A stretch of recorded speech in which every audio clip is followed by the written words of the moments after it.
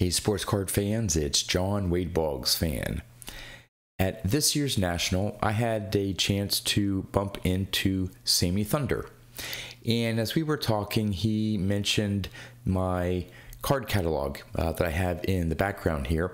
And he said that he's been trying to find one, I guess, to store some of his baseball cards, and he liked the idea, but that he was having a hard time finding one. They tend to be pretty expensive.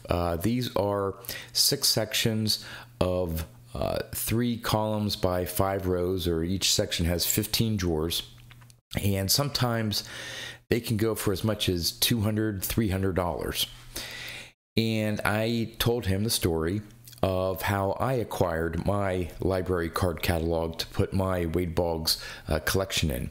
And after I told him the story, he said, "Hey, John, that would make a great YouTube video on how you acquired that." So I'm taking Sammy's advice and telling you the story and background on how I came about getting this card catalog. I had always wanted one. I thought it would be perfect to store baseball cards, and they are. Maybe not PSA holders or anything slabbed maybe, but individual cards and top loaders and even mag holders, they work perfect. So this was maybe about 15 years ago or so that I picked this up, and I had heard that my local library where I grew up, they were moving to a new location, a brand new building. Actually, it was a renovated old mansion that they had bought, got some grants to refurbish, and decided to move from their old location downtown to this new location. And in the process, they had a whole bunch of stuff, older stuff that they were replacing, so they decided to have an auction to recoup some costs to put toward the new library. And I had heard that they were going to auction off some library card catalog sections. So I think I ended up maybe taking off work. I forget when the auction started, but of course, not knowing when this was actually going to come up for auction, I wanted to get there early enough so I didn't miss it. And if I recall, it was in the summer because it was really hot. So I get there, I think it may have been mid-morning, and I'm waiting around, looking around. I knew a couple people there, so I started talking with them. And item after item kept coming up, but no library card catalogs. And I knew there was going to be some interest there by antiques dealers and stuff, so I wasn't holding up much hope of maybe even being the high bidder at something, but I wanted to give it a chance.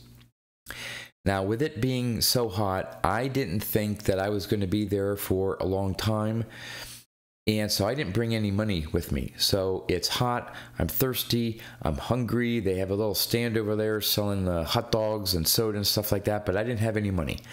So I'm waiting around, and in fact, I think I'm in my business attire. I have dress slacks, and I don't know, maybe a short sleeve shirt, long sleeve shirt, but all I know is I remember I was really hot. And auction after auction was going, and nothing about these card catalogs. Now, they did have a smaller single section card catalog. I think it was 2 by 4 or 2 by 5. So I thought, okay, this would gauge to see where these are selling for. And I think just that single small one, I think went for over $150. So I'm thinking, okay, this is probably not going to go very well because all the other sections are much larger. Again, this is a 6-piece section. And so again, I keep waiting, and finally, I bet you it is, if it's not the last item, it's like the next to last item for the whole day. They waited for this item to be put up for auction. So again, I'm hot, I'm tired, I'm hungry, I'm thirsty. And what they did was they started the bidding, but the way it was going to work is that they were auctioning off one section, and whoever was the high bidder could pick how many sections they wanted, and if there was any left over, then it would go up for another bid, and that winner could pick as many as they wanted that are remaining. So bidding started. It's, you know, $50, $60, $70, so on and so on, and I'm waiting around a little bit, and then maybe around $80 or $90 I say yep, and it goes up to 90, and then 95, and then 100 and 105, and I that said 100. I said I bid 100 or 110. It was $110. Now I know there were a group of antiques dealers hanging around. Now I don't know if what they thought of me, like, who's this person? I don't know who this person is. Obviously it's not one of us. And I don't know if they thought that, you know, I was just interested in one section. But again, it was a long day, and I wanted all of them. So when I won it for $110, the auctioneer says, how many sections do you want? And I didn't mean to be dramatic, but I looked at it and I looked at him. I'm like, I want all 6. And I started walking away, like, point me to where I pay. Like, where do I give my credit card to? I want all of them. I want to go home. Like, they're mine. I didn't even, like, get excited about winning the auction. I was just so tired to have it over with. And when I said to the auctioneer that I want all 6 sections, you could hear all the other antiques dealers sort of like their jaw drops, like, what? Like, we let those go for $110 each? Like I said, they normally go, if you search on eBay or other places, some people ask like up to $300 for each section. And not only did I get the 6 sections, but I got, there's a top to them. And then for 2 of the sections, there are the drawers that pull out, so you can set the individual drawers on to look through.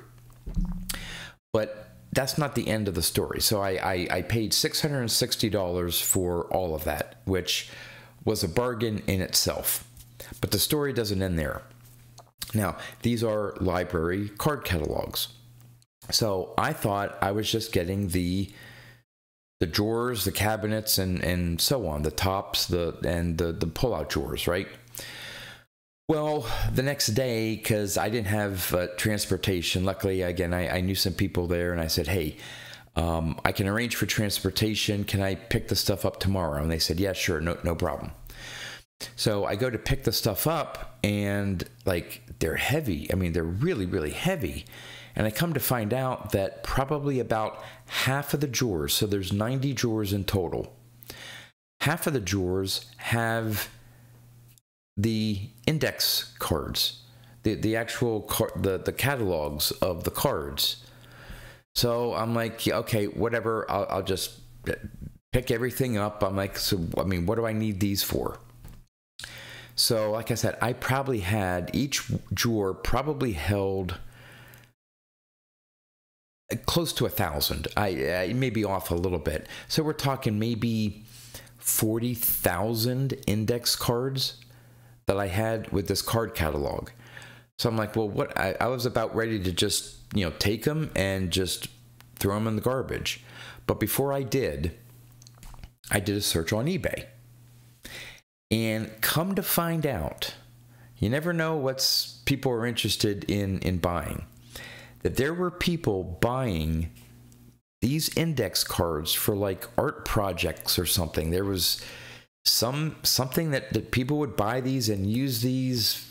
I don't really know. All I know is people were selling groups of 100, 250, 500, 1,000, and they were selling not for huge bucks, but I forget what I got for 100 of these. They were like $5 or something like that.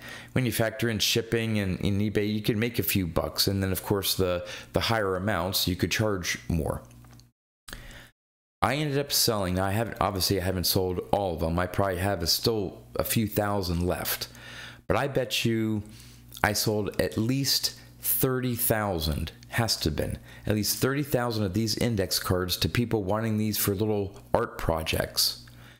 And I think I sold those 30,000 for probably a net profit, after all the eBay fees and shipping, of probably around $800.